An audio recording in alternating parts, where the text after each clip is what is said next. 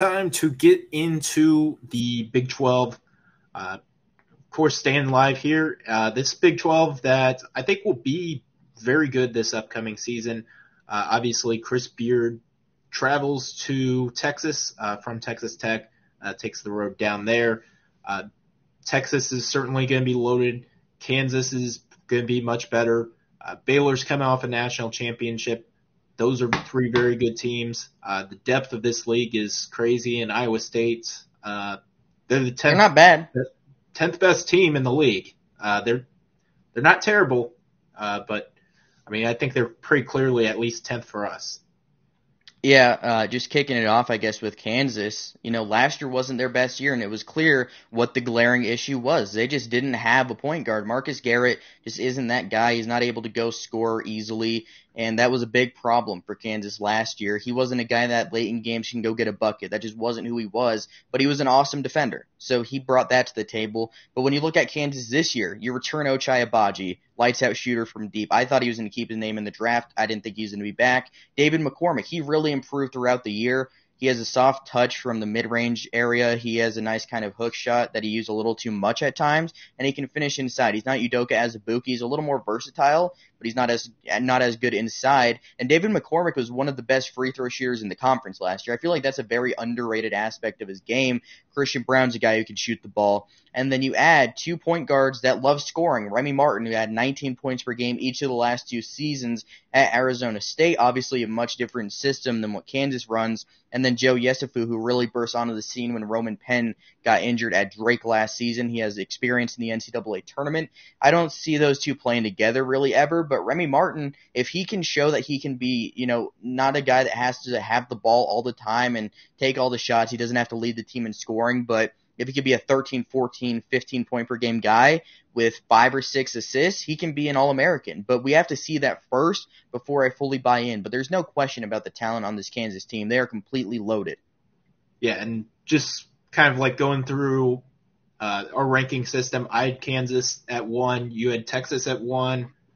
So we do it based on ties that the team who finished higher in the previous year standings ends up getting the nod. So I obviously with Kansas, I think they have two or three Big 12 Player of the Year type of contenders. You obviously have McCormick, who is very solid inside, just a really good kind of low post scorer, can shoot a jumper. Probably shouldn't shoot too many jumpers because he's just really good at scoring inside. But If he's open from 15, shoot it. But if you're open from 3, don't do that. yeah. Hey, if you're open for 3, there's worse shots. Open I threes guess, are yeah. not bad. Did he make a 3 last year? I feel like he did. I feel like he made I one against I like think he went Oklahoma. like 1 for 1. Yeah, I think he made one against Oklahoma for some. That's probably wrong, but I feel like he did. Yeah, it's something like that. But if you can make like 30% of them, maybe shoot them. But he's also someone that can probably shoot if he shoots efficiently over 60% from in the paint. So I think that's probably a better shot for him. Jalen Wilson, I think, has a lot of NBA talent at the 4. He's someone that has a good shot, kind of tough, gritty. Struggled.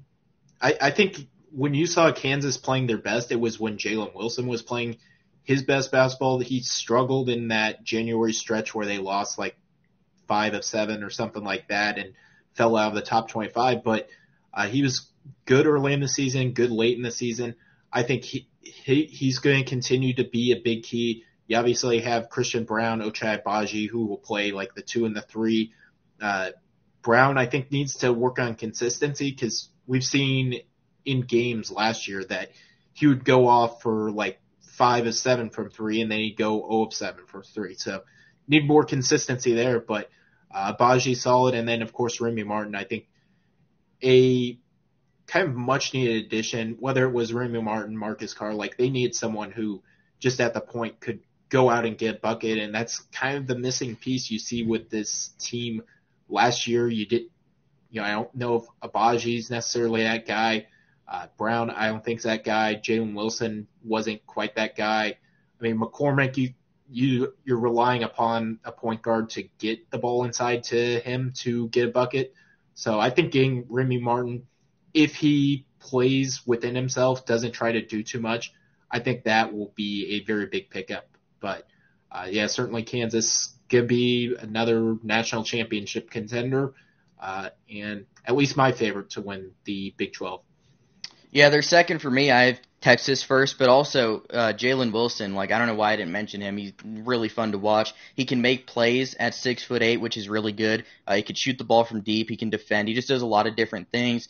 And of course, you can't forget about 19th grader Jalen Coleman-Lands, getting ready for his age 25 season. He's ready. I mean, he shot really good for Iowa State last year. Got to give him credit. I mean, I don't know how much he's going to play, but he should be in the NCAA tournament this season for the first time in 7 seasons. So. Yeah, about time he gets there. Yeah. Cam Martin from the D2 level also, forward with size that can shoot, so he could be able to come off the bench and knock down a couple threes. So that's another guy that they added in this offseason. Yeah, and then they get like Zach Clemens and KJ Adams as like long-term pieces as well. DeJuan Harris, I think, will be good as a backup point guard as well. Yeah, he's a really smooth playmaker. He defends. Yeah. His shot isn't really there. It doesn't look great coming out of the hand. I don't think that his percentage was that bad at the end of the season. It was like 3 for 7, I feel like. But coming out of the hand, it just doesn't look great, and he didn't look super comfortable shooting, and he got left open when he was in the game because they knew he didn't want to shoot the ball. But if he could develop that aspect of his game, he could be a really good role player down the line, and he could be a guy that plays 10 to 15 minutes a game just making some plays down the stretch. I could see him being a solid player for sure. Yeah, and I'd be interested to see like maybe they run him at the point and have like Remy Martin playing off the ball. You could maybe do that some minutes, but I mean there's a lot to work with Kansas. They're going to be really good, probably 14-4, 15-3 in Big 12 play, win the league or at least finish second in it in typical kind of Kansas fashion. Yeah, and, Remy Martin, like I said, he's probably the key to anything Kansas is going to do because he can go get a bucket for sure, but he can also shoot it from like 32 feet and just miss. Like, he does that a lot. He'll take a lot of pull-up threes, but I don't think he needs to do that this much with the roster Kansas has. They have so many good pieces around him, guys that are going to play in the NBA. I think he could take more of a reserved pass first, facilitate first kind of role this season. Absolutely. Let's get into Texas. They're tied for first in our ranking. So, I mean, Texas, obviously getting Chris Beard, we knew was going to be big. We didn't think it would be this fast before I think we were kind of thinking maybe 1-2 years, let him get a recruiting class. He's like, screw getting recruits. I'm just going to take all the good transfers in the transfer portal. Gets Marcus Carr to come in. He'll kind of run the show probably at the point. You still have Courtney Ramey, Andrew Jones. I don't know how you're going to put all 3 of them in the game. They have Timmy Allen, Dylan Dessou coming in. Trey Mitchell is obviously good at UMass. Devin Askew is kind of a buy low player. Christian Bishop is he was good at Creighton playing the high energy guy. I don't know how he's going to, there's too much depth almost with this team. It's kind of ridiculous the amount of depth they have. But, I mean, Chris Beard has more than enough tools to work with. Yeah, there's going to be players that have to gravitate towards their role and just take smaller roles. I mean, Christian Bishop, he started each of the last 2 seasons at Creighton. This year, he's probably not going to start for Texas. If he starts more than 2 games, I'd be surprised. I just don't think he's going to start because you have a 3-guard lineup you can go out there and start from day one with Marcus Carr, who is very underrated. I'm usually in the camp of, if you're super inefficient, then most times you're not that good. Marcus Carr is different, though. He can go get a bucket. Just Minnesota sucked the last 2 years. So that was a big reason why he wasn't that efficient. His team was terrible. I mean, last year, Gabe Kalsher shot 21% from deep, and he was hurt at times. Liam Robbins was hurt, and he was the only other good player around him. There's just a lot of nothing going on with Minnesota last season besides Marcus Carr, and that led to him not being so great. But you look at this roster, you have Carr, you have Ramey, you have Andrew Jones, all starting from day one more than likely. Then you can go Dylan Dessou, who led the SEC in rebounding at the 4.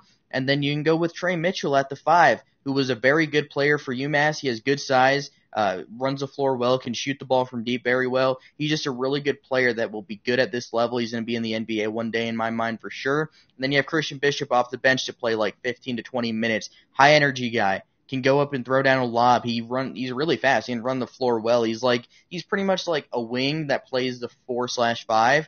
Not much of a shooter, but he just plays really hard. And then another guy that plays hard is Brock Cunningham. He might not score more than like 2 points a game next season, but he's going to carve out, 12 to 16 minutes a game just because of how hard he plays and how good his defense is. He's going to be a guy that plays minutes even though he's not going to score. Timmy Allen, he's on the floor, he's going to score. But a lot of these guys don't have to be the main scorers. Like, they have a lot of guys that are used to being the number one scorer on their team, but now they can take a more reserved role. Marcus Carr could be the guy that's going to go get a shot late in the game. It doesn't always have to be Trey Mitchell and Timmy Allen. They can all just kind of take what the defense gives them. And there's going to be a lot of mouths to feed in this offense for sure, but at the same time, that means that the defenses are going to have to game plan for a lot of different players.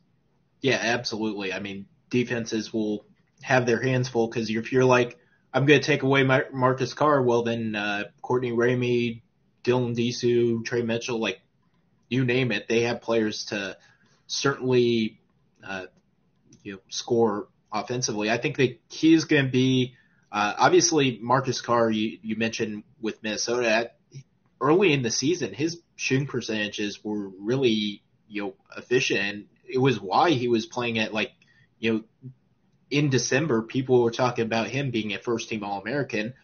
Just so happened that the rest of the team, after the Brandon Johnson big shooting outburst on Christmas Day, that was Iowa, one of the wildest things I've ever seen.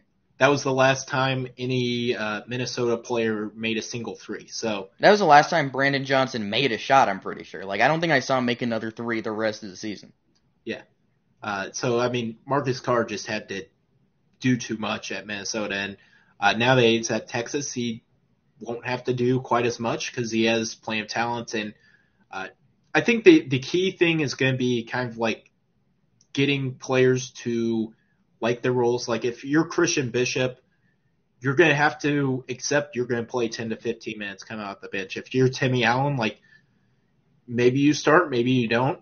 But I mean, you're going to have to accept whatever role you are, and you're going to have to accept that you're probably not going to play more than 25 minutes a game, and you got to be okay with that. I think if that's certainly a big key for Texas, it's going to be about the players buying into what they do, and I would say I think they'll lose a couple games early in the season just because it takes time to kind of build chemistry, but late in the season, I think Chris Beard will have this team rolling.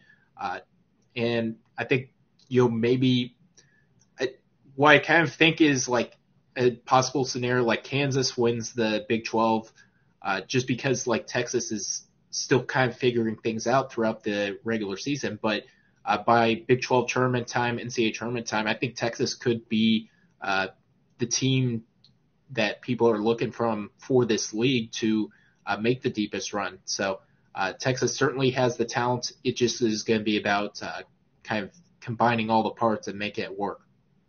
No, yeah, for sure. I agree with you. There's a lot of pieces on the team, and we're going to have to see it play out on the court. But to me, you have one of the best coaches in college basketball who has a really good staff behind him, and you have potentially the most talented roster in college basketball. So I'm going to buy in on that all day. Texas is my number 2 team in the country behind Gonzaga. Obviously, it's tough to bet against Gonzaga, but Texas, I'm buying what they have. I think they're a really good team. And also, you can't forget about a guy like Jalen Tyson, really highly touted recruit that Chris Beard had at Texas Tech. He recruited him there. I think he signed his letter of intent. And then when Beard took the job at Texas, Tyson went with him. So that's another guy who's a very good wing guy who can develop into being a really key player for this Texas team. Absolutely. He's going to be, I think, a very good piece. Maybe kind of a limited role this year, but by year 2, year 3, I mean, he has some NBA type upside. So, yeah, it'll be good to see his development and kind of this team's development as a whole. So they should be, once again, pretty good. Texas is back again. Oh, yeah. Yeah, so they're back. They're back. Baylor, I mean, they're coming off a national championship, so I mean it's hard to get back to that level, but I mean they're going to be very good. Bring in James Akinjo, who was granted a waiver from Arizona. Bring in Kendall Brown, 5-star freshman. Langston Love, I think, was like a 4/5-star freshman. Yeah, he was on the borderline. I think he's a 4. So 4 or 5, something like that. In the range. He was top 35. Yeah. Top 40 recruit. We'll just go there. Ab Flagler, probably going to step into a starting role. Matthew Meyer is everyone's breakout candidate of the year. You still have Jonathan Shamoa Chachua, JTT, Flo Thamba. Let's go. Flo Thamba, Mo Bamba. Dane Danger will probably. He has like a 7'7" wingspan. 7'7". Like, that's a big wingspan. Yeah, so this team. I have like a 5'7" wingspan. Yeah, it's gonna be a fun team. I think kind of clearly the number 3 team in the Big 12, but I mean they're still, I think, a top 15 level team going into next season. I think they kind of did all they could to kind of fill the roles. I think you have a pretty good starting 5 with James Akinjo, Adam Flagler, Matthew Meyer, Kendall Brown, and then, I mean, whether it's Shamoa Chachua or Flo Thamba, probably Flo Thamba. I mean, they're just going to split minutes at the 5, and maybe Dane Chanja as well. So I think they got a good rotation built. Yeah, for sure. And I mean, I think I have them like 12th or 13th. I feel like that's going to end up being wrong. I think they're going to end up being like a top 7, top 8 team because there's still a lot of talent on this team. You lose MaCio Teague, you lose Davion Mitchell, you lose Jared Butler, you lose Mark Vital. But at the same time, they still have really good players there. I mean, Matthew Meyer, 8 points a game, but on really low volume, and he's super efficient. He's a really good shot creator for his size, and that's what put him on NBA radars. He tested the waters, but eventually decided to return to Waco. He can shoot the ball. He's athletic. He can defend. I just love Matthew Meyer's game. He could easily be the Bears' leading scorer next season, and I wouldn't be surprised. Adam Flagler, is he going to take a bigger role? I think if Baylor's going to be a national championship contender again, he needs to, and he was really good off the bench last year.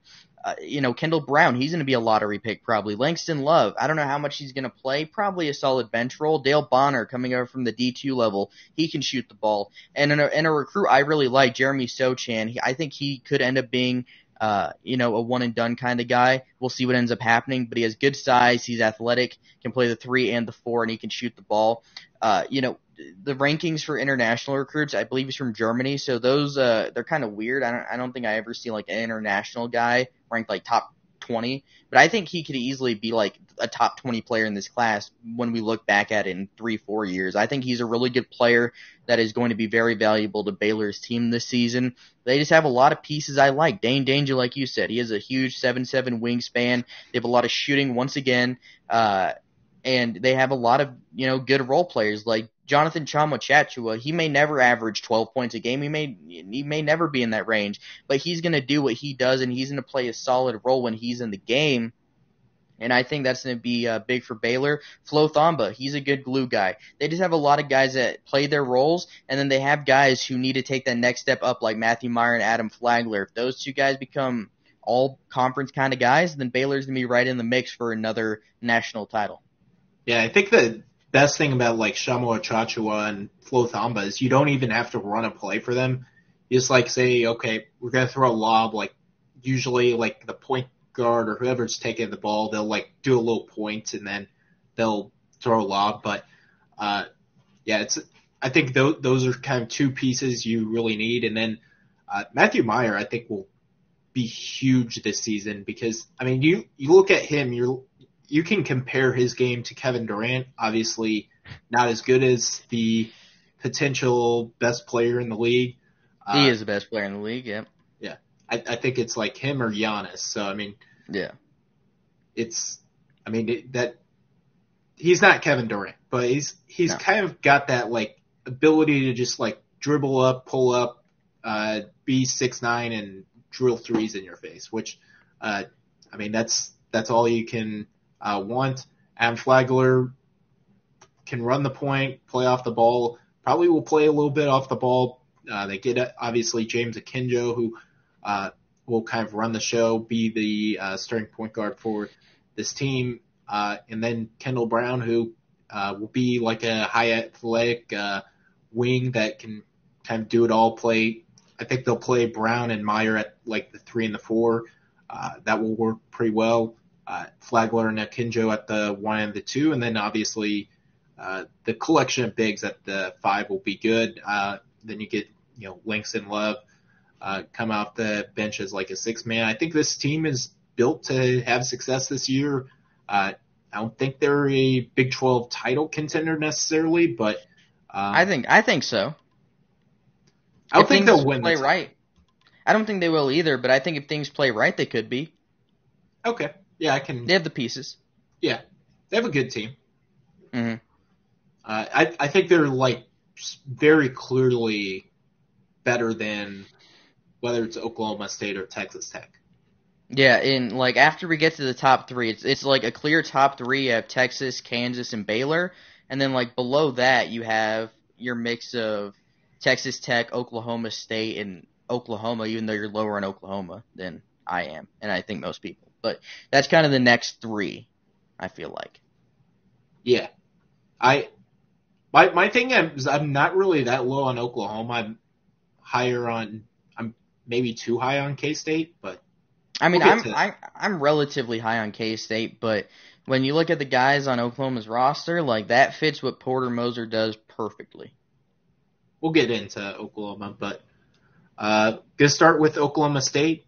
They ended in a tie for 4th with Texas Tech. I guess spoiler alert there, but Oklahoma State, they lose Cade Cunningham. Big loss. Yeah, he's the pretty good basketball player, so not ideal, but you knew that was coming. Isaac Likely's back. He's going to do everything except shoot. Avery Anderson can shoot, probably going to tip up. They have Rondell Walker, who's a prime breakout candidate. They add in Bryce Thompson from Kansas, who I think is a breakout candidate. You have Caleb Boone, M.A. Moncrief, Musa Cisse, Keelan Boone kind of working the interior. This is a pretty solid Oklahoma State team. Yeah, definitely. And one thing about the Oklahoma State team last year and the Oklahoma State team this year, they don't have like a true 5-man. They have a lot of guys that can play the 5, but none are true 5-men. You have M.A. Moncrief. He can play the 5. He's not like a true center though. You have the Boones. They can both play the 5, but they're not like true centers. So you have a lot of guys that can play the 5, but that's not like all they're limited to. And they have Bernard Kuma. Is that how it's pronounced? I believe. Kwama, I think. Okay, it's one of the 2. But yeah, you have him too. He's another guy that can eat up minutes on the bench, and then you have eat up minutes from the bench, and then you have Rondell Walker, who could be a very good breakout candidate. Good size, athleticism, only 33% from deep last year, but he's a much better shooter than that. And one thing to remember about Oklahoma State, when Cade Cunningham was out with COVID stuff last year, they competed with Baylor. They ended up beating them in the Big 12 Big 12 tournament, but they competed with them in the regular season. So it's not like that they just got completely steamrolled by the Baylor team that ended up winning the national title. They competed with Baylor without Cade Cunningham. Avery Anderson could develop into one of the better players in the conference this year because he's really quick. He can shoot. He's just that kind of guy. When he has the ball in his hands, you know something is about to happen. I like the pieces on this Oklahoma State team for sure. They have a lot of guys that could take that next step. I like both of the Boones. I like M.A. Moncrief, Rondell Walker, Avery Anderson. That's just a lineup I like quite a bit. Tyreke Smith coming in from Texas Tech. I like Oklahoma State. They're not going to probably be as good as last year. I think they're kind of underrated last year, even though they ended up losing to Oregon State in the round of 32. I think they're a clear tournament team. I don't know what their ceiling is. Probably, round of 32, maybe they make the Sweet 16. But I think that they're a team that could definitely make the tournament and win a game. Yeah, I think they're I'm seeing projection like a prime 7 seed. Like that, they're destined to be a 7 seed. Yeah, like a 7 seed against LSU. Arizona State. Yeah. I don't know, some random 10 seed. Like that'd be a matchup I'd be interested to see. BYU. BYU would beat them. St. Mary's probably beat him too. Todd Golden's San Francisco. Don't let it happen because he'll beat him. Yeah, I mean, Todd Golden's ready. Yeah, I think Avery Anderson. You saw, I think it was the West Virginia game last year when Cade Cunningham went out. Avery Anderson was like, okay, now it's my turn to kind of be the guy. I think he's going to be someone that takes a big step forward, at least offensively. I think he'll be kind of like that 15, 16 point a night type guy. I think he'll be very consistent. I think you can expect Isaac Likely to kind of run the point. He's kind of run the point along with Cade last year. He can play like anywhere. You can play him at the 4 if you want him to. I mean, he can kind of just go anywhere. But one guy we both forgot to mention one guy we both forgot to mention was Moussa Cisse coming in from Memphis. That's a big-time transfer addition. Like, he can block a lot of shots. He's a really good defender. He has a lot of ways to go on the offensive end, but at the very least, you're going to get a guy that plays really hard on the defensive end, and he's going to make the offense really think about taking shots inside because he can swat anything away. If he can just be like Tchamwa Tchatchoua, like, just don't even run a play for him, just go up and dunk balls, like, that's what he could be like a 10-7 guy with 2 blocks. Like he's a talented player. It's just he was a project coming into Memphis, even though he's a 5-star recruit. Just the offense isn't there. He needs to bulk up a little bit too. But I think Moussa Cisse could wind up being a very valuable player. And then Bryce Williams also utilizing the extra year of eligibility. He's a guy that made some pretty big shots. Like his percentage from deep wasn't great as the whole Oklahoma State team didn't really shoot the ball well. But Bryce Williams has some big games off the bench. So I think he could be another solid player. Yeah. But like back to Moussa Cisse, you don't necessarily need him to be a scorer. Like just to block shots. You're a great defender. Very mobile. Like get I think if he can learn to play basketball almost a little bit better. That's great advice. Yeah, learn how to play basketball. I think he's when he starts learning, okay, ball handlers going towards the paint, jump towards the rim, and he'll throw me a lob. I think he's a prime lob candidate because he has a Dane Danger type wingspan. I mean, he's 6'11" with a 7'6" wingspan, I think it is. But I mean, just go up and dunk the ball, and then defensively just block shots. I mean, I think he'll be and this is a perfect buy low spot for a player. If you get Moussa Cisse to kind of develop those type of tendencies, I mean, you're going to get an excellent player at the 5. And then you obviously have Caleb Boone, who is very experienced. I think he's good he'll probably play the 4 and the 5 with Moussa Cisse. And I think they'll run out likely Anderson and Rondo Walker at the 1, 2, and 3 with likely probably run the point. Anderson. I would say probably put him at the 2. I think I want Anderson on the ball as much as possible. Maybe. Because he can make threes. Likely can't. Yeah. Or he hasn't. Yeah, but when you look at this Oklahoma State team, from last year, they have to shoot better. Cade Cunningham could have averaged 8 assists a game if they simply made shots, but they missed a lot of shots. They had wide open looks a lot, and they just didn't make them. So you got to make them this year. Yeah, you got to make them. Open shots are kind of important. Yeah, Cade Cunningham got robbed of so many assists, it's incredible. He had 4 or 5, I think. Could have been 8 or 9. He could have doubled it. Yeah. I mean, the other thing, too, is, you have to make outside jumpers or otherwise teams are just going to 2-3 zone you and just dare you to shoot it.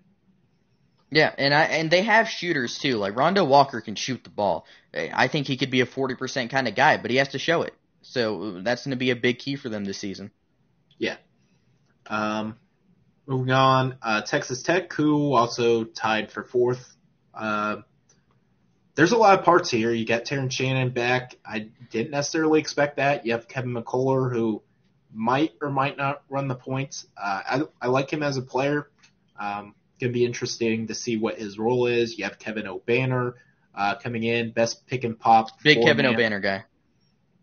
You have Marcus Santos Silva coming back. You have Bryson Williams coming in from UTEP. You have Malik Wilson, Davion Warren, Sardar Calhoun coming in.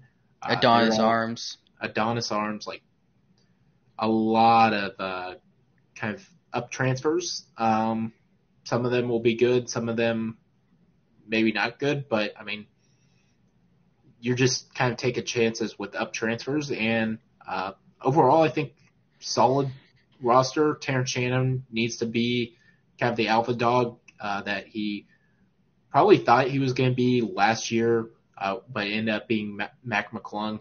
He kind of needs to be that guy this year. Kevin O'Banner, I think, is going to be solid, being a secondary scoring option. And Kevin McCullough can just kind of do it all, and then the rest is going to be interesting to see who else performs.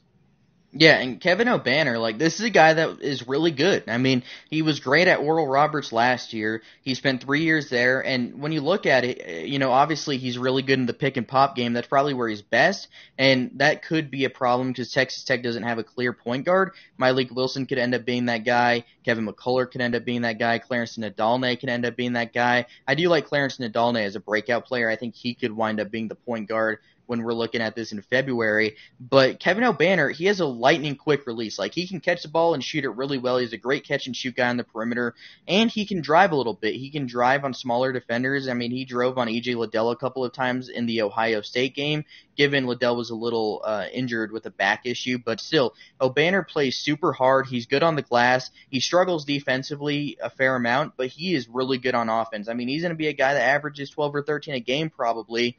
And his efficiency numbers were absurd last year. He shot almost 90% from the foul line and high 40s from deep. Like, that, he was just great last year. There's no question about it. And it's not just because he was at Oral Roberts. He did this against everybody they faced. They played a really tough non-conference schedule. He did the same thing. They played 3 games in the NCAA tournament, and he was great in 2 of them. He was all right against Arkansas. But against Florida and Ohio State, he was really good. So I think Kevin O'Banner could be a really good player. Bryson Williams coming in from UTEP, that's a guy who's really good in the mid-range game. He struggled shooting-wise last year, but he's a much better shooter than the 27% he shot last year. Sardar Calhoun, that's a really underrated transfer addition in my mind. He's a lights-out shooter, was awesome during his JUCO days, and I think at Florida State he was just, you know, Florida State plays a ton of guys, and he just wasn't in that rotation too often. Wyatt Wilkes got more minutes than him. I think Calhoun is a guy, 6'6", can shoot 43% from deep, and he's going to be a nice 3-and-D guy for Mark Adams next season. But the question, of course, like I said earlier, the point guard. You know who you're going to have at the center. It's going to be Marcus Santos Silva, who's 6'7", but he plays really hard, good on the glass, good inside, soft touch.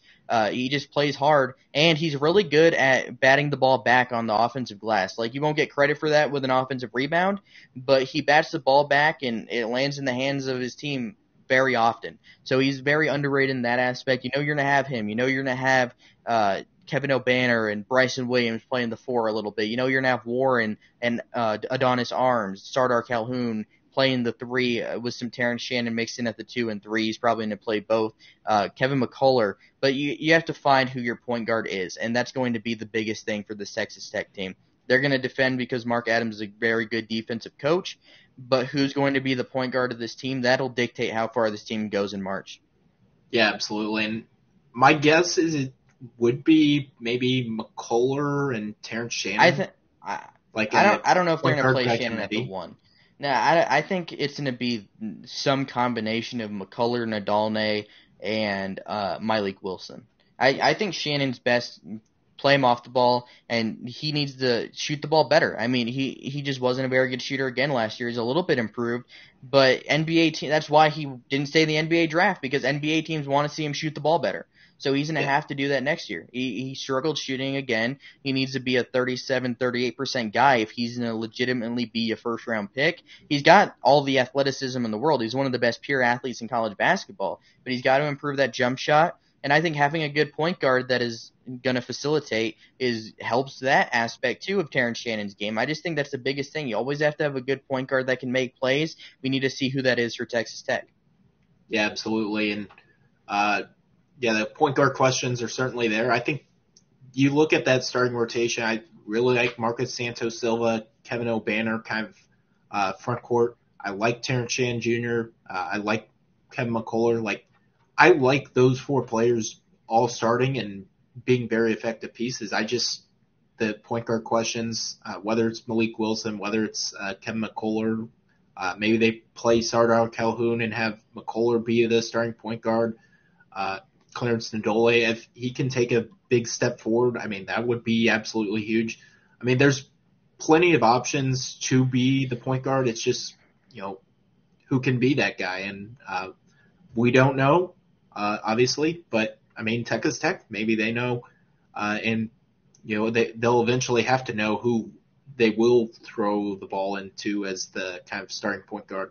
But I think there's overall just, even if the point guard play is a bit shaky, even if they turn it over a little bit, I mean, there's enough talent here. Defensively, they're still going to be, pretty solid. And then offensively, I mean, with Kevin O'Banner, I don't know if, I think he will probably take a step back because he's not being like the pick and pop with Max Abmas. I think that combination was just absolutely deadly. They complemented each other so well. So, yeah. That's I wish he would have stayed. Yeah, I mean, I think it would have been fun to see him stay for sure. I mean, yeah. But at the same time, I think this fit for O'Banner is interesting.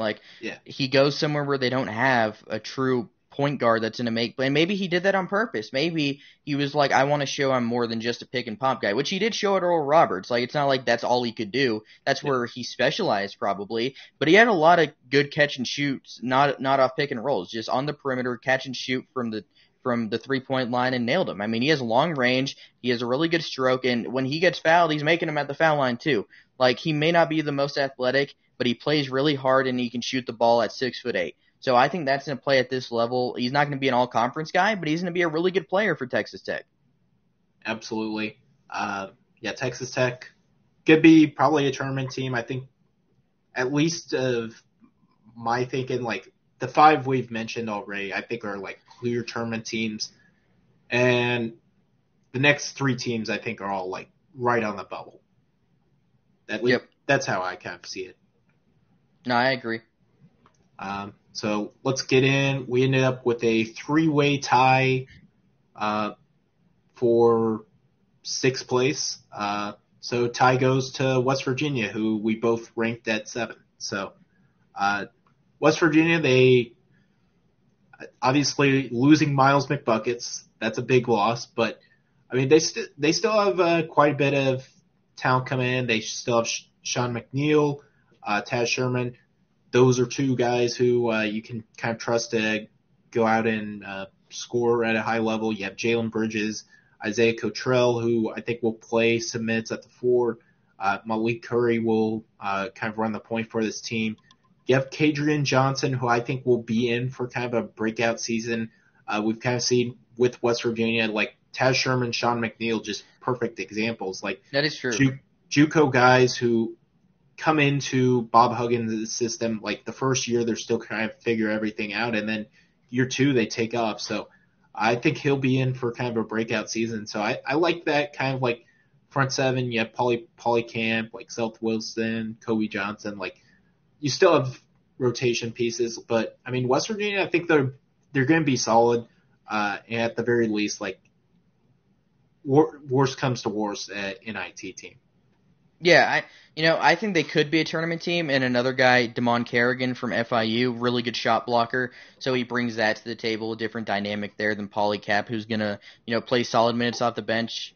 He's solid inside, and obviously Gabe Osabuoyen, one of the best defenders in college basketball. But if West Virginia gets to the NCAA tournament, I think Malik Curry's a fine player coming in from Old Dominion, but I think Seth Wilson has to be their starting point guard, and I think he has to be a very good player. I kind of liken his game to, he's different in certain ways, but he's kind of like Posh Alexander, except he is a better shooter and probably not as good of a finisher inside. But he's listed as 6'1", 215, And when you watch him play, he's a big dude. I mean, this is a big dude, and it's all muscle. I mean, this is a really strong guy. He has a really nice jumper from outside, and he's going to defend really hard. West Virginia only pressed 9% of the time last year, according to Synergy stats.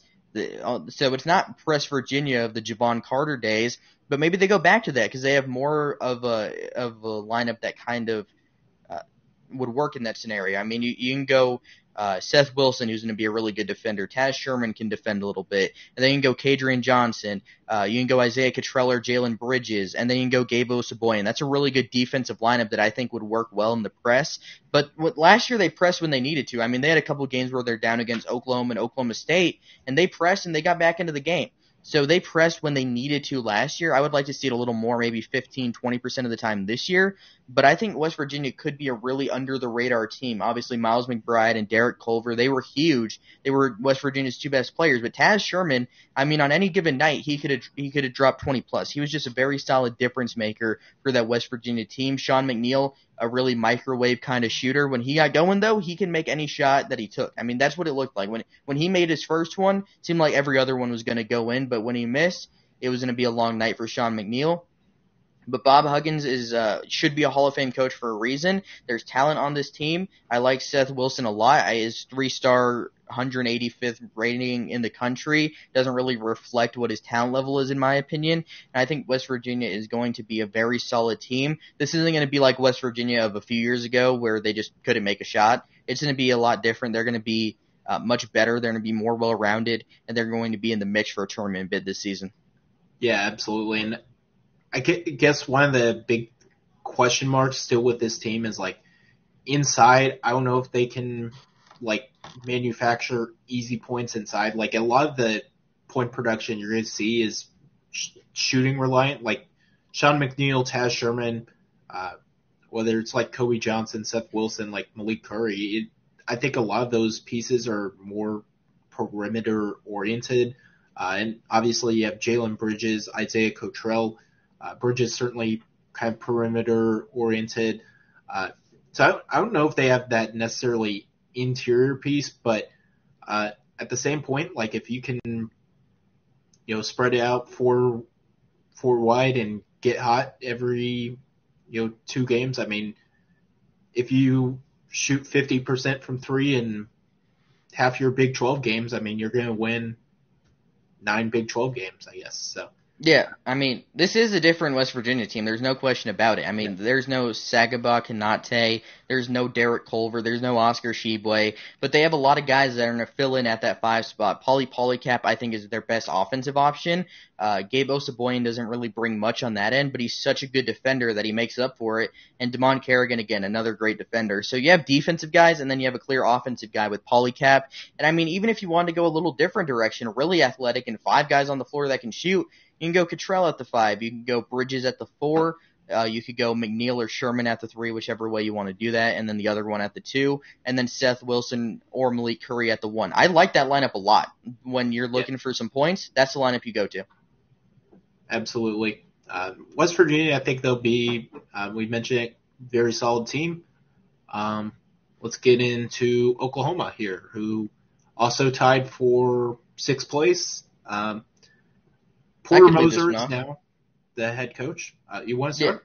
Yeah, I'll lead this one off because you don't like Oklahoma. So, they lost a lot of pieces, no question. Austin Reeves gone, and he was great last year. Brady Manick gone to North Carolina. Kirk Weth transferred to Marquette. So they lost a lot of pieces, no question. But this defense is going to be incredibly good. I mean, they might be the best defense in the country next season. Jalen Hill can really defend. He's back. Elijah Harkless can really defend. He's back. Jordan Goldwire, one of the best on-ball defending guards in the country. He's coming in from Duke. Marvin Johnson, he's a big 1-2 combo guard from Eastern Illinois. He led them in almost every stat imaginable last season. They were really bad, but Marvin Johnson's a good player. It's going to be good for this team. The Groves brothers coming in, they're going to be both pretty solid in the offensive end. Tanner Groves obviously torched Kansas for like 35 in the NCAA tournament. I think he's going to be a really good player. Right? He can stretch the floor. I think his shooting's going to improve a little bit this season, percentage-wise, and he was a Big Sky Player of the Year last year. Tanner Groves is a really solid player. Jacob Groves, he's mostly just a shooter, so we'll see what he ends up doing next season, this upcoming season. Umoja Gibson, he's another guy, can really shoot the ball from outside. So they have a lot of guys that can shoot. They have guys that can defend, but the defense is going to be what carries this team. And Porter Moser is a defensive head coach. He got guys that he knew were going to defend, and they're going to defend extremely hard. And then you have a guy like Ethan Shagwa coming in from SMU. He can score inside a little bit. He's a solid piece. But again, the defense is going to be what carries this team, and they have a lot of guys who defend hard. Yeah, I think they kind of have a good 1 through 4, and then they almost might try to use like Tanner Groves on a Cameron Krutwig role, at least defensively, to where they kind of like minimize whatever defensive flaws he has. But I mean, Jalen Hill, I think, is a very good defender at the 4. He's kind of very switchable. I think that unlocks a lot of things. Elijah Harkless is a very good defender. So, I mean, when you have two guys kind of playing the 3 and the 4, I think that will be good. Jordan Goldwire is certainly a good kind of on-ball defender. He'll defend points. Umoja Gibson will shoot threes. Yeah, he'll be the offense. He'll be the Umoja Gibson, Tanner Groves show offensively. Offensively is kind of like my main concern. I don't necessarily think they're going to necessarily light it up. Like if you told me this ends up being like the worst offense in the Big 12. The Big 12 is pretty good. So, I mean. Iowa State has something to say about that, I'll tell you. We're excluding Iowa State. Get them out here. I think they're I think they're top 60 offense probably at worst on Ken Palm's rankings when we're looking at this in March. But I think defensively, at worst, they're probably top 10. I mean, I don't see how this is defensive that's going to be worse than top 10 because they have a great defensive-minded head coach paired with a lot of really good defensive players. I mean, these guys all are really like Jalen Hill, Elijah Harkless. They were Oklahoma's 2 best defenders last year. Jordan Goldwire, great defender for Duke, and that's what got him minutes a lot of the time at Duke the past couple seasons. I mean, you look back at that Duke-Louisville game from a few years ago with Zion and RJ and Cam Reddish, the huge comeback. Jordan Goldwire came on the floor and made a bunch of defensive plays. That's what he does. He makes defensive plays, and he's going to translate that into to Norman next season. I like what Jordan Goldwire brings to the table. I think their offense, like you said, probably will struggle a little bit, but their defense is going to be so good that they can just win games on that end. Yeah. I mean, they'll have to win a lot of games like 61 to 55. Yeah, they'll want to play in the 60s probably. Yeah. I mean, I can't imagine they'll want to. I don't think they can play in the 70s or 80s. They want to keep it in the 50s or 60s. Yeah. And if they can win doing that, I mean, that's obviously good. It'll have to be kind of like that low, slow, grinded out tempo type of game. You're going to get that every single game with Oklahoma, but if they can win games doing that style, I mean, they can certainly be an NCAA tournament team. Yeah, and like if you look at what a Kansas-Oklahoma matchup would look like on paper, all right, well, Ochai Agbaji, you'll be defended by, I don't know, Jalen Hill. Remy Martin, you'll be defended by Jordan Goldwire. Who am I missing here? So, Joseph Yesufu, he probably won't be on the floor together with them, but you'll be defended by Elijah Harkless. So you'll just throw your best defenders. Obviously, that's how that goes. But like when you look at that matchup, just in perspective, you're gonna have a really good defender in Jalen Hill on Ochai Agbaji. You're gonna have a really good defender on Remy Martin, whether that's Harkless or Goldwire. And then inside, that could be a bit of an issue. I mean, Groves on David McCormick wouldn't be ideal. That's certainly a matchup in favor of Kansas. But then you can go with like a Cole Mayween who's coming in from the JUCO level. He's a good defender. So you have a few different options you can go that would slide Groves over to the 4. But overall, you have a lot of different options you can go, and most of them lead to Oklahoma being an elite defensive unit. Yeah. Defensively, I have no questions with Oklahoma. They're going to be definitely a monster. Offensively is kind of like the main concern I have. But, I mean, if they can... Defense wins championships. Defense wins championships. If they can win championships playing defense, I mean, more power to them, and they could make the NCAA tournament, maybe be like a second round team. I think that's Yeah, probably, I think their ceiling. Yeah, I think their ceiling is like round of 32. I don't think they're going to go yeah. incredibly far because their offense is limited. That's what their Yeah. offense won't be great, but I Well, think their then like defense will be good round two, enough. they're going to play. They're probably going to be like a 10 seed or something if they make the NCAA tournament. And round two, They you were an probably 8 seed this year. yeah. I Like could see they them had to being a play. 10. Yeah, they had to play again. That I mean, That didn't end well. no. So if you're playing like Gonzaga or uh, who- I mean Alabama, Kentucky, like you're going to get beat just playing. UCLA. Yeah, UCLA. Like you play one of those teams, you're probably going to be defeated playing that kind of defense grinded out style. But who knows? Maybe that team decides to go 0 of 27 from 3 or something like that. Yeah, this is like a perfect kind of like Ole Miss last year in a lot of ways. I think Ole Miss was like 16th in Ken Palm's defensive efficiency, but they were like 70th in offensive efficiency. They just missed out on the tournament. Had they beaten LSU in the SEC tournament, maybe they're in. So when you look at that, I kind of can see comparisons there. They don't have a Devontae Shuler, but they have a lot of similar fitting pieces. Like Luis Rodriguez, he's comparable to Jalen Hill. Like you have similar fitting pieces, and I can kind of see that range of efficiency on both ends kind of being where Oklahoma falls. Yeah. Should get into Kansas State, who I am I apparently like Kansas very State too, but I like him too. But I think you're really high on them. I think they can be a tournament team for sure. Yeah, I think they'll be a tournament team.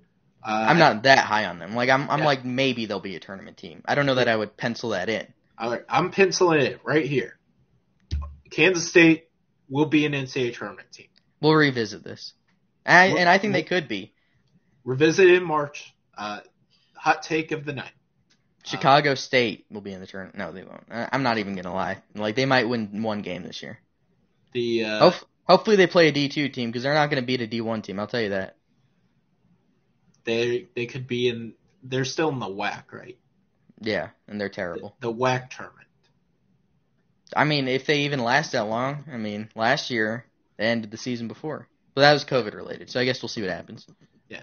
Hopefully, none of that. Hopefully it's a normal season because last year, even though we got to the finish line, it was a complete disaster. Not great. Major train wreck. But Kansas State, they were a major train wreck. They lost to Fort Hays State. I didn't know that school existed until they beat them. Yeah. And then later in the season, though, like they weren't a bad team. They played Baylor very tough.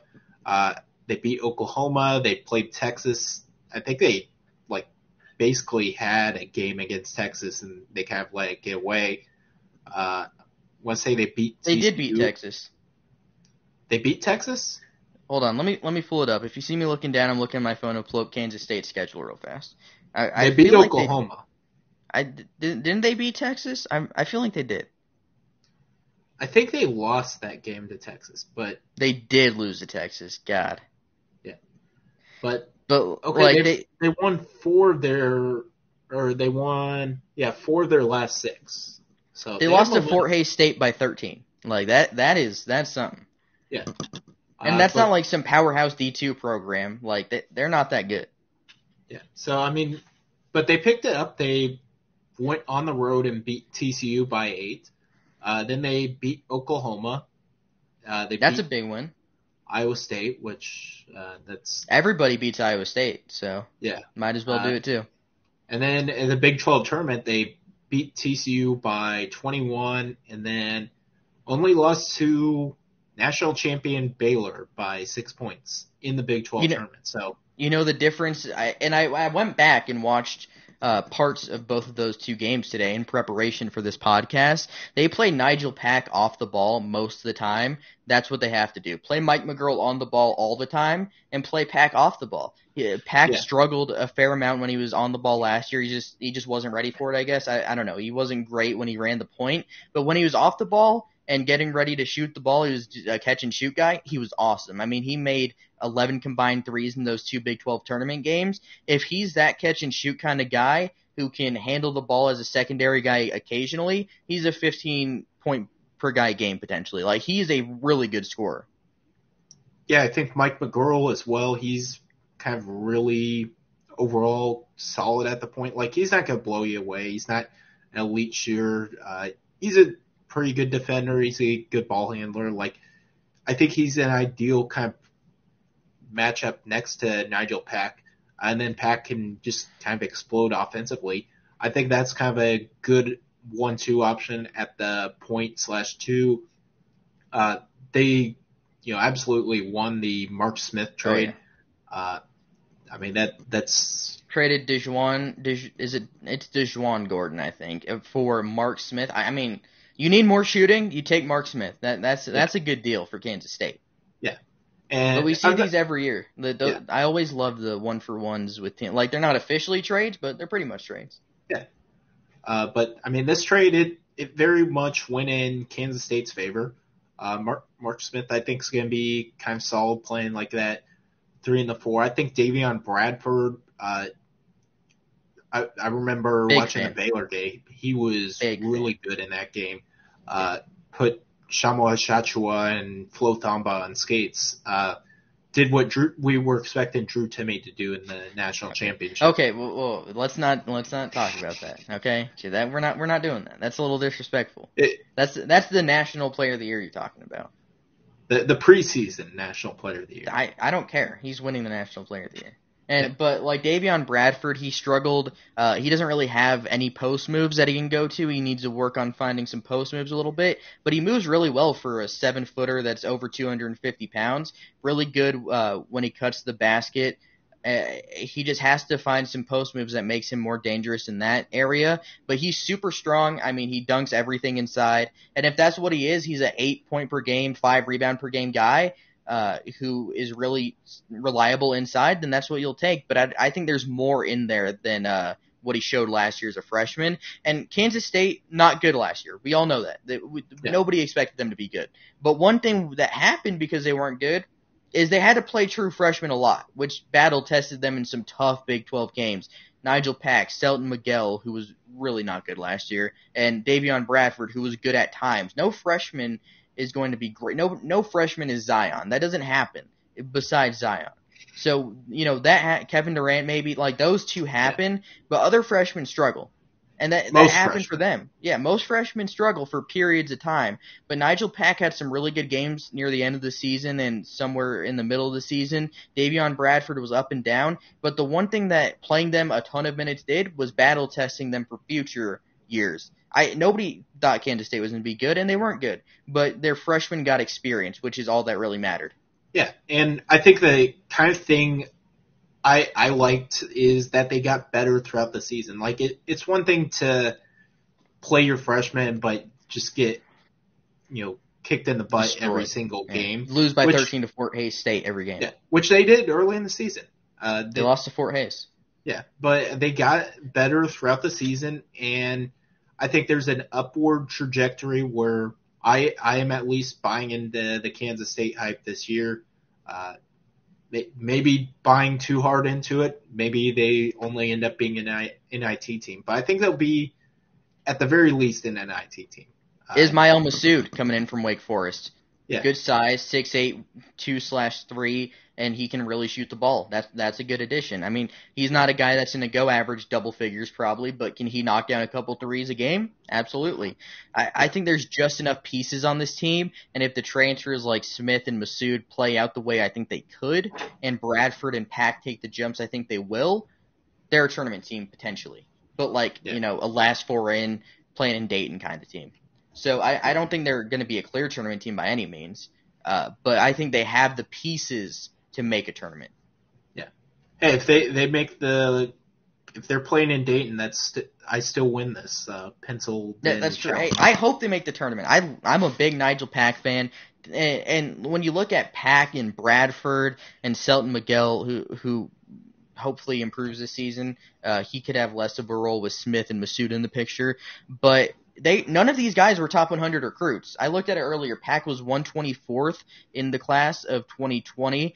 He's going to end up being like a top 30 player in the class. I mean, he had 11 points per game as a freshman, shot 40% from deep. I like Nigel Pack's game a ton. And then Davion Bradford, he was like 200th in the class of 2020.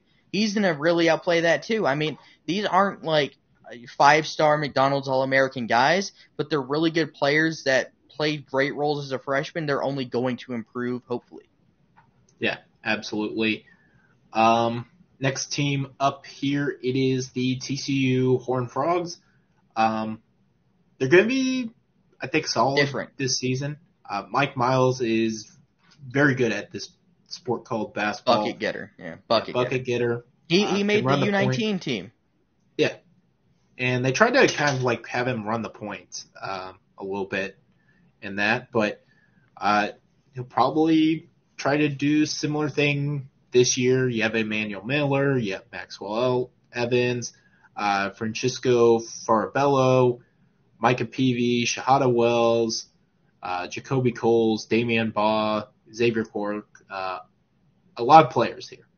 A lot of new faces. Like, this team's a lot different than it was last year. And last year's team wasn't very good, so, like, that's fine. I mean, RJ Nembhard, he left, didn't get drafted. He was a lot better last year than he was either his other seasons at TCU, so that's cool. He's gone.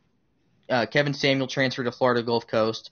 Emmanuel Miller, though, he's like 6'7". I think his wingspan's probably like 6'11". He moves really well with the ball in his hands. He just can drive, and he's really good as a 4-man that's kind of undersized but plays a lot bigger. Xavier Cork was solid for Western Carolina.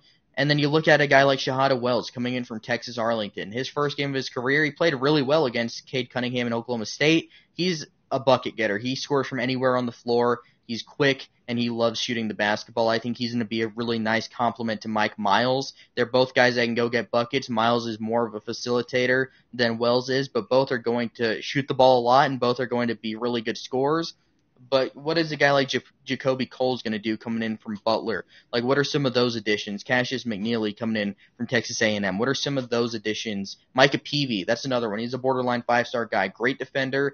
He needs to improve his offensive game. What's he going to do? So the question is, what are some of those other guys that haven't necessarily proven themselves at the Division I level yet, but TCU's buying the upside? What are they going to look like this season? That's really going to dictate what TCU does. I don't think they're a tournament team, but I think they have a lot of pieces. Yeah. I think I still don't think there's an area where I see them necessarily making the tournament, but I think they'll be like an NIT level team. Like, that's where I think them being, like, Mike Miles, I think, is a very good player. Like, he could be first team all Big 12 level type player. I think we know what he's going to do this season. He's going to be very good. Emmanuel Miller coming in from Texas A&M, I think will be solid. I'm kind of buying a upside play with Micah Peavy coming in. Shahada Wells can step in and play a big role. Maybe they still have Maxwell Evans, Solomé Doumbia, he's a really, really solid JUCO player. JUCO's a tough spot for true big men. I mean, they just play really fast, so they're not always involved in the game statistically like you'd think. But Doumbia could be a really good player down the line for TCU. He could step in and be the starter at the 5 later in the season. I wouldn't be surprised. Yeah, I think he's someone. I heard someone mention like he could be playing the center, which I'm kind of interested to see who they kind of start, because you have Mike Miles who will play the 1 or the 2. You got to put Emmanuel Miller. Maybe he plays the 3 or the 4. Doumbia could play the 5. Micah Peavy can play. You probably want him at the 4 because he's not a shooter. Yeah. It's a really weird roster. They have a lot of weird fitting pieces, that's for sure. Yeah. They have pieces, but I just don't like. They have a lot of point guards too. Like, Wells can play on and off the ball, so can Miles. But like Damian Baugh, what does he really bring? Like, he's a good defender, but what else does he really bring to the equation here? And who's the other point guard they added? They added another one, Maxwell Evans. Like, what does he bring to the table here? I just don't see that fit really being a thing. I feel like you could have used that scholarship elsewhere, but I'm curious to see how it plays out. Probably not a tournament team, but I like Mike Miles and Shahada Wells. So Yeah. I'd say non-tournament team. Jamie Dixon, I think, is underrated as a coach. Like, he's not elite by any means, but like he's a solid coach. So I think he'll coach this team up to at least be like an IT level type of team. I don't think they're gonna drop off dramatically like the next team we'll talk about, Iowa State. But I just don't see this team having tournament upside. I'd see them being like 6-12 in the Big 12 or something like that. yeah, no, I think upside they're an NIT team. I just don't see NCAA tournament. Yeah.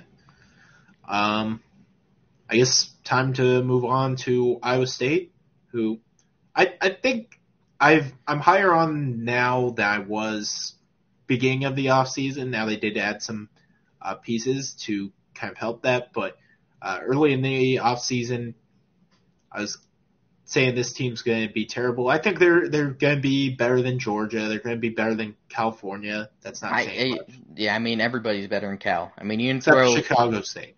You can throw like you and I together with like 3 random people from Twitter, and we'll probably compete with Cal.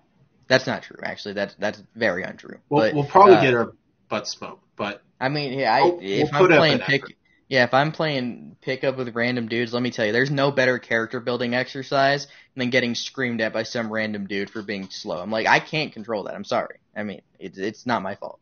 Yeah, you just got to run faster. I wasn't gifted in that aspect, and being 5'6" doesn't always help. But let me tell you, getting screamed at by random dudes playing pickup, very, very good character building exercise. I'll tell you. I'm experienced. Yeah, now you have the thick skin that you need to go play pickup and beat Iowa State. Yeah. No, but they have good pieces. I mean, Isaiah Brockington, he was really solid for Penn State. Gabe Kalsher was really bad shooting last year, but he's a good on-ball defender. But that shooting's really gonna have to turn around. The 24% from last year, I really don't think he's that bad of a shooter. I think at worst he's like a 32% guy, but I think he's a 36, 37% kind of guy. But Tyrese Hunter, top 40 recruit, I think this guy is going to turn the Iowa State program around. He's incredibly fast, 6'1", I think he's like 175. He reminds me a lot of Isaiah Miller, except he's a better shooter than Miller. But he plays really fast, he can dunk the ball, he's really athletic, and he plays really hard on the defensive end. He's a better shooter, though, and probably not as explosive as Isaiah Miller, but there's some similarities I could draw there, especially with the size. But I think Hunter is going to be a really good player, could be one of the best freshmen in the conference. George Condit, can he go back to what he was as a sophomore? He struggled last year, but I like Condit. He can block shots, he's efficient inside. I'd like to see him kind of revert to what he was a few years ago, and I think that's going to be really big for this Iowa State team. You have Xavier Foster as a 7-footer. He's a sophomore. Blake Hinson missed last year with undisclosed illness. He came in from Ole Miss. That's an underrated player there because he didn't play last year, so I feel like people kind of forget about him. But this Iowa State team won 2 games last year against Jackson State and Pine Bluff, I believe. So it's hard to get worse than they were last year, and I think they definitely improved the roster. I mean, you lose Razir Bolton, you lose Jalen Coleman-Lands, you lose Solomon Young, but overall, I think this team's better. Yeah, it's hard. You can't get worse, I guess. Yeah, you can't get worse.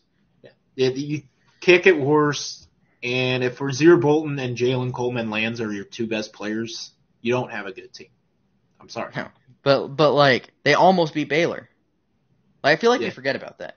Like, they almost beat Baylor. Yeah. Like, they led Baylor for, like, 35 minutes. And then choked it away. Well, that's what bad teams do. They can't finish it. They find ways to lose. You bring Caleb Grill back, who was originally committed to South Dakota State under T.J. Otzelberger. Then he ended up at Iowa State under Steve Prohm. Transfers to UNLV under T.J. Otzelberger. And now he's at Iowa State again under T.J. Otzelberger. So, Caleb Grill back at Ames. Yeah. I think a kind of strategy I would use, like, play Xavier Foster, play Jayden Walker, play Tyrese Hunter, play, kind of these freshmen extended minutes more than, let them make mistakes. Because this year, may as well be a throwaway year. Steve Prohm put your program in such a bad spot that this year should be treated as an irrelevant season. It probably will be for Iowa State, but like we kind of touched on it with Kansas State, like they've struggled big time. I don't think his team's going to struggle as big time as Kansas State. They're not going to lose, to Fort Hays State. Fort Hays State, yeah. But I'd want to just let these freshmen kind of ride it out, let them make their mistakes early on, and then try to get, because what you're ultimately building for is next season. I know Isaiah Brockington, Gabe Kalsher, if he shoots better than 24% from three, Caleb Grill, Blake Hinson, like they can help you win. Tristan Aruna, I guess, could do the same. I don't know how I missed Aruna. Awesome defender.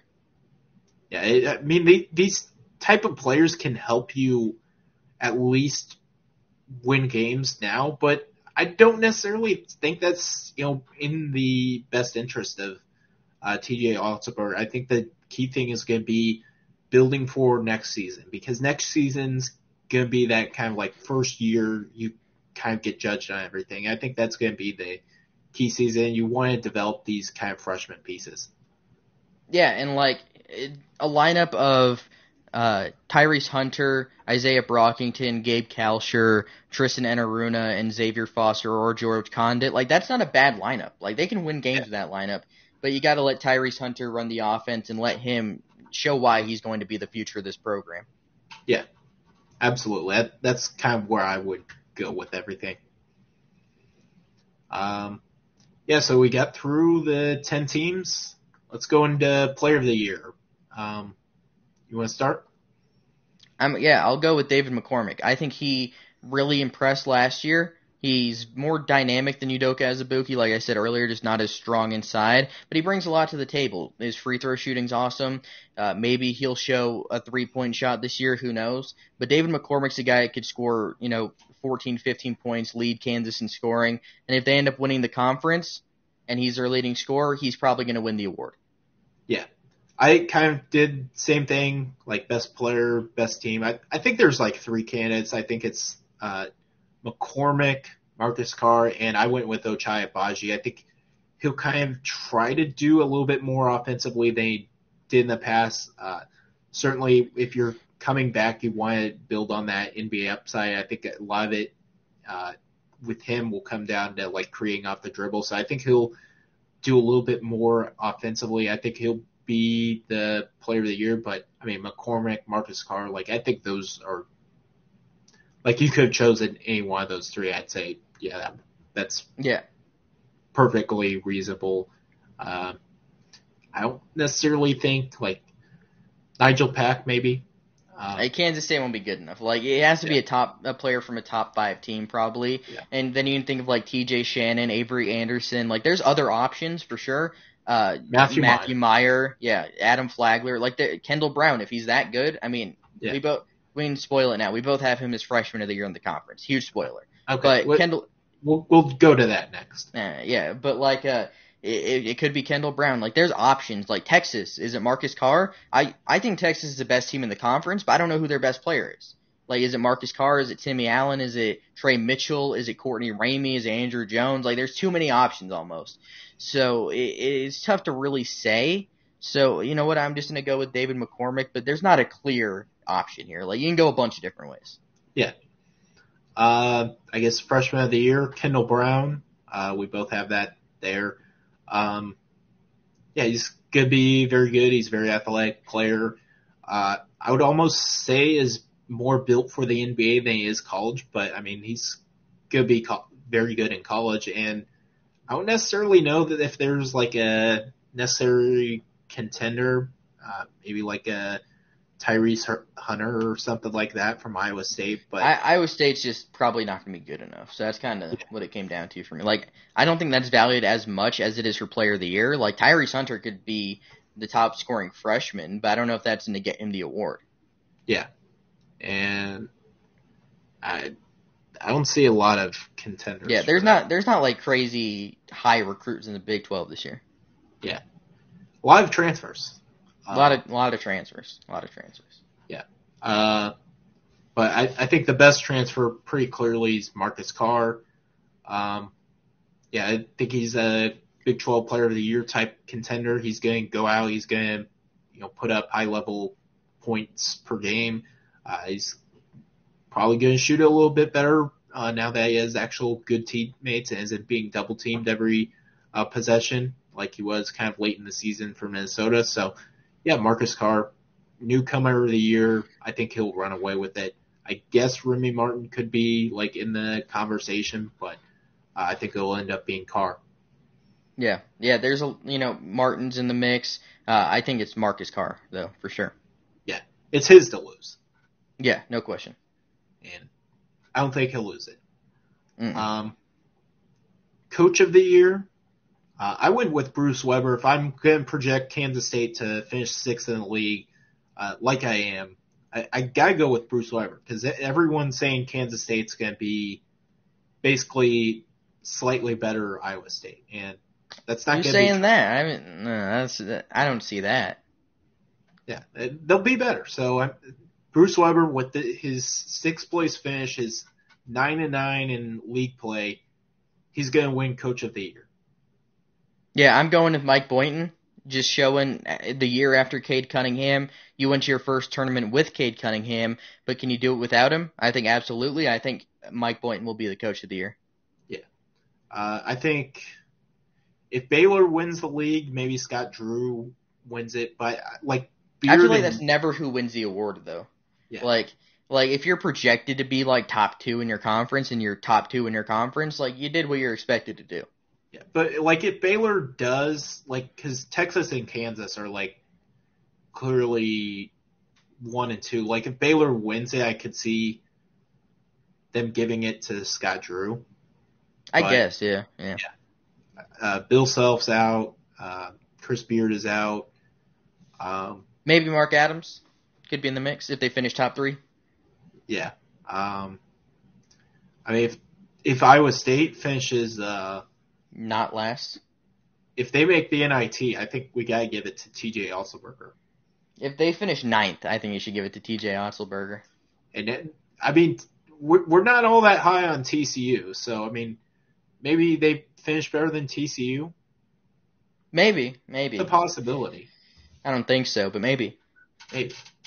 Yeah. Conference Defensive Player of the Year. I struggled big time with this. I went with Isaac Likely. He's kind of like a switchable defender. Can play some minutes at the 4.